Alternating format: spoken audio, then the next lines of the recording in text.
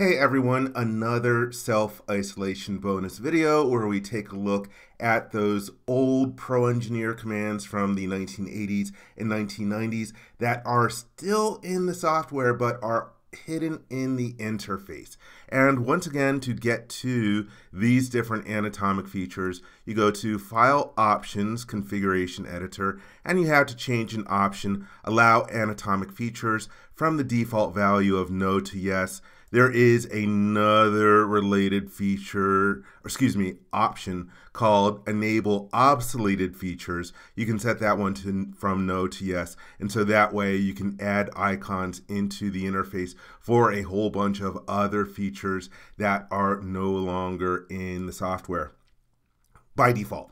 So anyhow, in another video, I showed the Flange feature, which is just a revolved protrusion. There's nothing different from it other than that, except that it requires an open sketch as opposed to using an open or a closed sketch.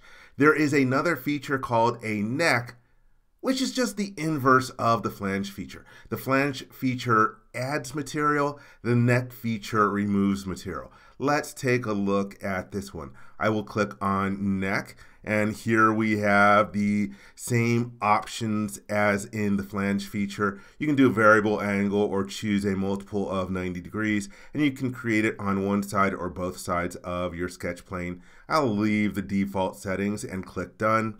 Now it's asking me to select a sketch plane. Let me go to the plane command and select this plane over here. I'm getting a direction for creating the feature. I can flip that if I want to. And then for setting up a sketch, back in the day, you had to choose a side of the computer screen and then something to face that direction of the computer screen. These days in Creo Parametric, it automatically suggests something to you. If it can't suggest something to you, it will automatically create an internal reference. We actually don't need to set up an orientation reference in order to sketch. And I remember a couple years after I started, they added this default option to let Creo, or back then Pro Engineer, pick what you want to choose. But anyhow, let's choose to face the top of the screen, the datum plane called top. That puts me into sketch mode. Let's add in a couple of sketch references, just grabbing that surface dimension from, and the silhouette edge. If I want to, I could remove the references that I'm not going to use.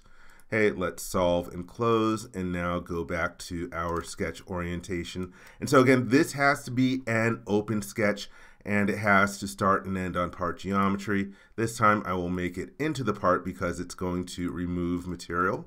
Let's change our different dimensions on here by double clicking on them. And let's see, let's change this to a value of 25. Let's change this one to a value of, I don't know, 60.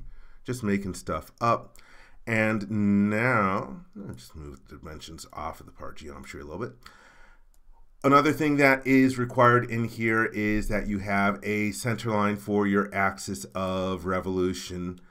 Years later, they would add the ability to, I have to add in another sketch reference. I shouldn't have gotten rid of my datum plane called top. So what was I saying? Oh yeah, years later they added the ability to use something other than an internal centerline as the axis of revolution. You could use an existing datum axis in the model, and later on I think you could even use the axis of a coordinate system. They added that, and of course you can pick edges and stuff like that. But back in the day, you had to sketch in an internal centerline. All right, everything is good here. Let's hit the check mark over there. Now it's asking me for the angle of the feature. Let's do 90 degrees. And if I rotate my model, there you can see it scooped out 90 degrees of this revolved feature. So again, the flange and the neck feature, they're just the opposites of each other. And also talking about the Pro Engineer days, these days we have tools like extrude, revolve, sweep, swept blend, etc. Back in the day in Pro Engineer 2001 and earlier, you would choose whether you wanted to make a protrusion or a cut, and then you would choose the method. And so when you do it, you would have I think extrude, revolve, sweep, blend, whatever. I think those were the different choices under the protrusion and the cut commands. Last time I used SolidWorks was probably about 3 or 4 years ago. And if I recall back then, they even still had, you would choose to create either boss or base or a cut. So it's sort of like how SolidWorks does stuff. That's how Pro Engineer was back in the day. But now when you're doing a feature like an extrude or a revolve, you have the ability to choose whether it's going to make a solid feature or a surface feature and whether it's going to remove material or not. And so that's one of the nice things. You can flip the nature of a feature by edit definition as to the old days back when a protrusion was always a protrusion and a cut was always a cut. Let's take a look at changing some stuff in here. Let's edit definition, go back to the attributes, hit done. I'm going to change this to both sides and hit done. And so now we see that our cut is symmetric about our sketching plane. And let's edit definition one more time to change this to being 360 degrees. Hit the done button.